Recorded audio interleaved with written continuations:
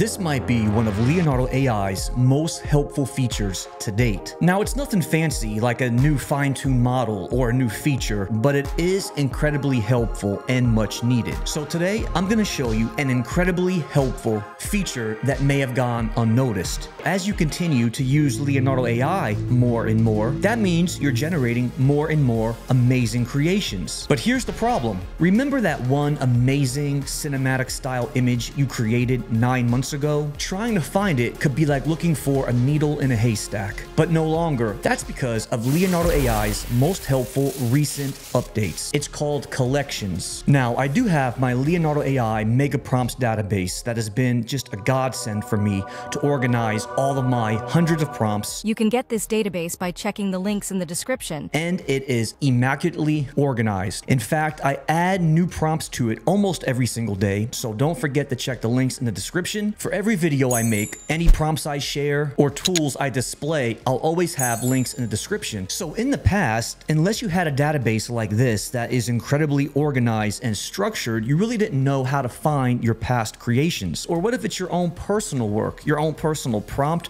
or image that you generated, and you want to find it and you want to reuse it again? Well, that is where Collections is going to come in. It has been so incredibly useful and helpful for me because now I can organize all of my favorite prompts and images and then find them very easily. And so in order to do that today, it's quite simple.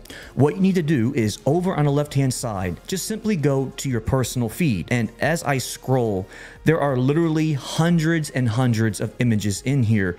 And in fact, there are probably a lot of major ones I may have missed that I made maybe a year ago. I can't find them, which means I definitely do have a lot of work ahead for myself in organizing my own prompts in Leonardo AI. But that's actually no big deal because now it's easier than ever before. So in your personal feed at the very top, you can see it right here, Collections, and it's in beta. Simply click on this.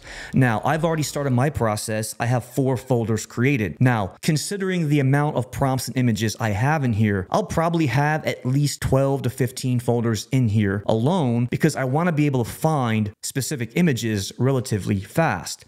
For example, this first one right here, it's called People Superheroes. I'll be putting all of my favorite images and prompts that consist of people or superheroes in this one folder right here. If I go back, I'll do the same thing. Here are all of my favorite motion ones where I've made videos. Please don't forget to subscribe. Okay, and then we have the same thing for cinematic style images. Okay, those are going to be in this folder. And then I can go to animated and then Pixar images. So all images where I made animations or Pixar DreamWorks style ones. So going back to Collections, it's going to be so helpful to be able to simply find what you're looking for. So here's what we do. Over on the right hand side, you're simply going to select New Collection. Now look at this at the very top. At the very top corner, it says Collections 4 out of 50. And then if you can make out this text, it is relatively small. You could see how many folders you get based on your subscription level. If you have the free account, you'll get 1 folder collection, Apprentice 5, Artisan 15, and then Maestro 50. For most people, you're either free, apprentice, or artisan. That's going to be more than enough. But nonetheless, you're going to love this. So the first thing you want to do is just go to New Collection. In New Collection, just type in what you want your folder's name to be. So in my case, I need to add another folder for products and or shoes. So that's what I'm going to type in, products, comma, shoes. From here, we have 2 options. Create. If you select create, it's just going to go ahead and then make your folder. Or you can say create and add images. I'll select this one because then what this does is automatically take you to your most recent images. And here at the top, you can select all, upscaled, or motion, which is helpful as well. And then on the right-hand side, you have your toggle bar. I like to move mine to the max right-hand side because I want to see the most images as possible to quickly select them one at a time. So let me scroll down. And as I do this, I'm on a lookout for anything that's going to look like a shoe or a specific product. Okay. And then here we go right here. These are definitely some shoes. If I want to save any of these, simply click on it. There's one. Now it has that check mark on the actual photo. So since I like these may be some prompts and images I want to reuse in the past. I'll select all of these as well. So some of these up here I don't like this one over here on the left. I just won't select it. But as you continue to scroll, every time you see an image that you like, that you want to add to that specific folder, just click on it. Once you have them all clicked, the next thing you have to do is just select confirm down here at the bottom. And then just like that, on the right hand side, you could see, let me go back to my collections. I now have my 5th folder, and it automatically adds an image to display as my category photo. Now, once I click on it to open it, there are now all of the images that I selected. Now that's going to be pretty helpful. The other thing we can do is if I add another new collection, this time I want to add one that's just called scenery and landscapes. Again, create and add images. Now I'm going to take advantage of this search prompt up here on the left hand side. So this can be very helpful, especially if you're like me. I can scroll down here on and on and on, and it almost feels infinite because I have so many images and prompts.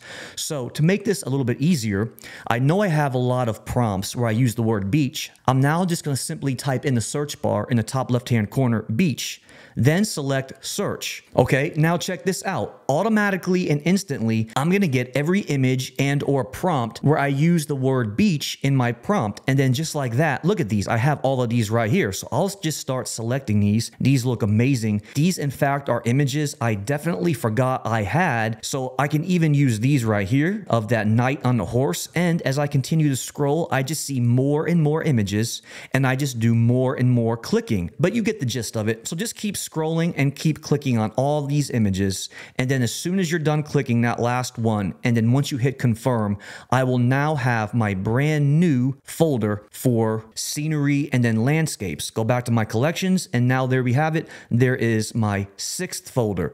Now I'm going to keep doing this until I feel like I have everything as organized and as structured as I want. So what I'll do is on your screen right here, there's actually a very helpful blog post that Leonardo AI wrote explaining the exact ways you can use collections as well.